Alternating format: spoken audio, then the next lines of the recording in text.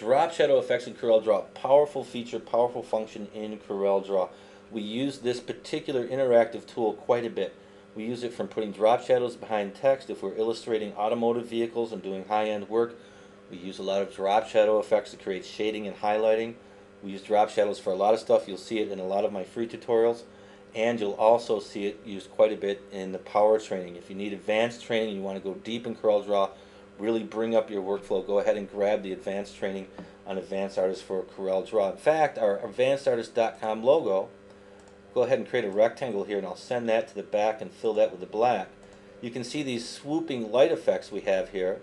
These were actually created with drop shadows. We just created a linear arch, put a little ball on the end, and then put a drop shadow behind that, deleted our vector object, and now we have a raster effect, very soft effect of some spinning light orbs going around our logo. So you can see that this drop shadow tool, very powerful. We use it a lot. We want to go into the basics in this tutorial, and we'll go ahead and get started over here to the right. Now I've got the word drop shadow set up here.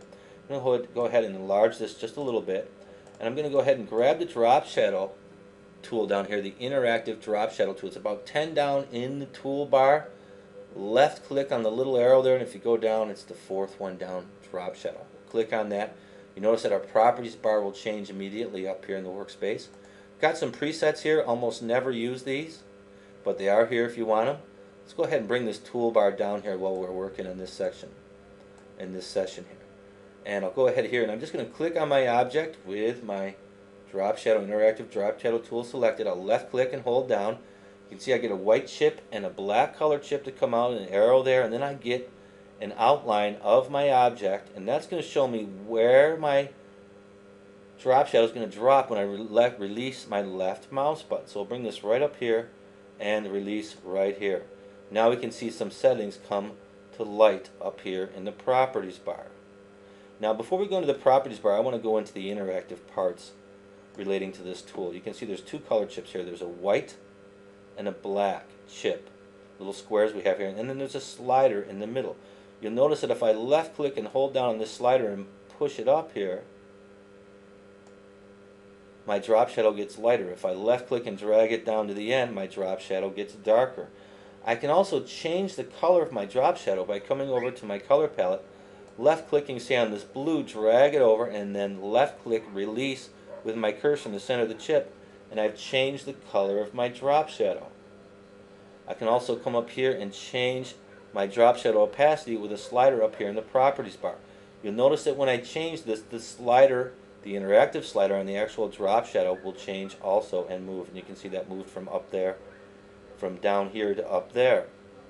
I can also adjust my feather here, go from 15 out here to say 36. That blurs it and softens it up quite a bit.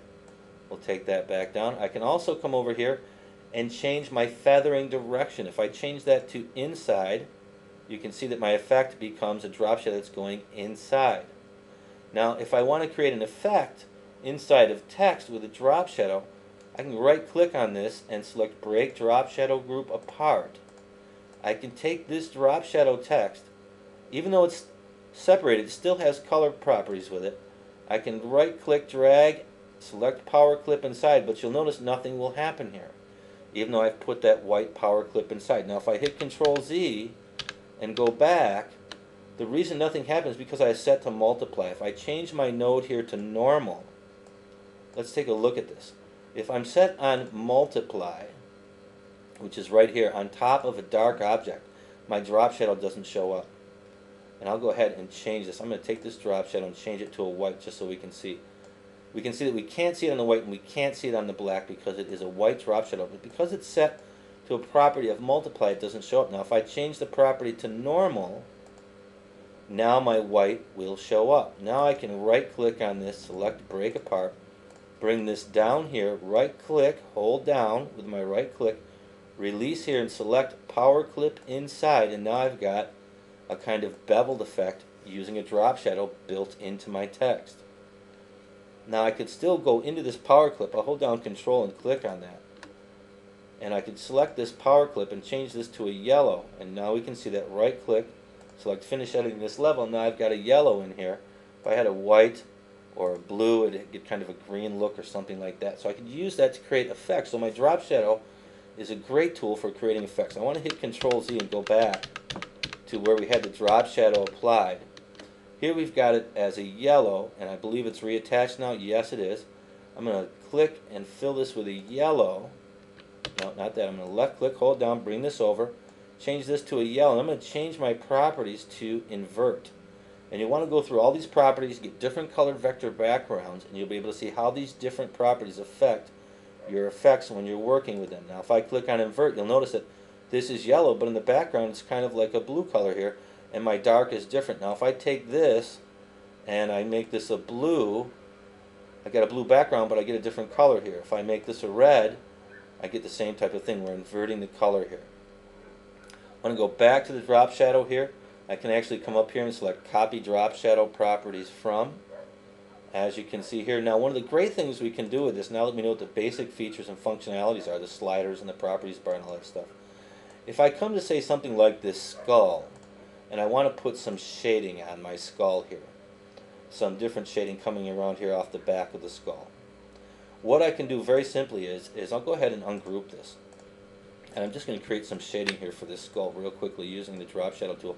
I think this will open up a number of things for you. But I'll go ahead and take my Bezier tool here, and I'm just going to bring some effects down in here through here, up off of the jaw, and we'll kind of shade this in this way here, and we'll bring this in down here, and we'll have this set up like this. I'm going to go to my Smart Fill tool, which is actually right here, and I'm just going to click and fill this so that I get a fill that I can work with and apply a drop shadow to, and then power clip that inside of the skull to very quickly create a soft-handed shaded effect. Now this is a very complex vector object, so Corel's taking just a minute to process the Smart Fill, but I want to follow the shape of the skull based off the vector objects that I'm working with. And actually I'm going to create another Smart Fill here. Now even though it's a Smart Fill tool, I actually use it a lot of times just to create vector shapes that I'm working with. And we'll create that right here, and we'll create this one here. Then I'll combine these two and create a drop shadow, and we'll power clip that inside the skull to create a shading effect. Now we can see that the Smart Fill tool, even though it's called a Smart Fill, it actually created two vector objects. I'm going to go ahead and select that line I created and delete that. And then I'll take these two objects, select both of them. You'll see my properties bar will change here, and I'm going to go ahead and weld these together. I'm going to go to my interactive drop shadow tool, and I'm going to create a drop shadow here. And I'm just going to bring this right over here and line it up. Got my color set up like this. I'm going to change to outside, as you can see there, and I'm going to bring my feathering back just a bit. I'm going to go ahead and left click and change my color to a little bit of a lighter gray. As you can see here now, I'll right click and select Break Drop Shadow Group Apart. We'll go ahead and delete this here. Now I've got some shading here, as you can see there. Now I can take this, right click, bring it to my vector skull here, select Power Clip Inside. Then I can hold down my Control key, go inside that power clip, pull this back to right about there. And if I want to darken it up around the outside a little bit, I can actually duplicate this. You can see how it's getting a little bit darker as I duplicate the drop shadows on top of the drop shadows here.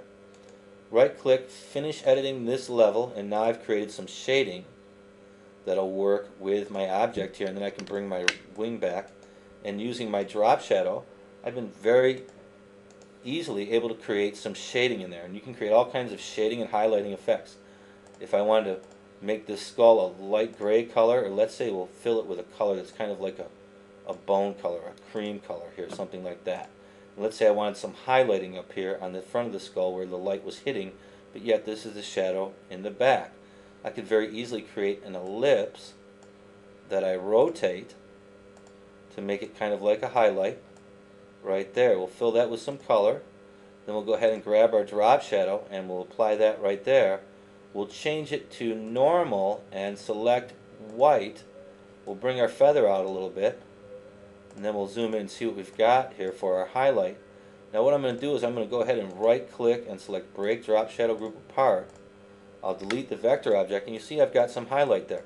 Now if I want to increase that, I can just simply hit Control C, Control V, and that'll paste in some more there, and it'll start to lighten that up even more, and I can create a highlight that way. And I'll actually change this to a little bit of a grayer color, and you can see what I'm talking about here as far as that highlight's concerned. Now we've got a highlight on the front of our skull. So the drop shadow It's a very powerful tool in CorelDRAW, and we use it for many different types of effects.